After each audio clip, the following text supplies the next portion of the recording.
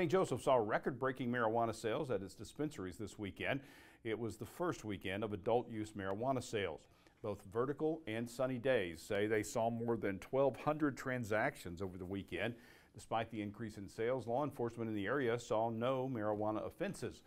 The Missouri State Highway Patrol Troop H, St. Joseph Police, and Buchanan County Sheriff's Department issued any marijuana-related offenses over the weekend. It's not surprising. We're hoping that people realize that it is still a problem for individuals who are operating vehicles and those type of things. Dispensaries across the state saw more than $12.6 million in marijuana sales this weekend. $8.5 million of those were adult use sales. That's according to the Department of Health and Senior Services.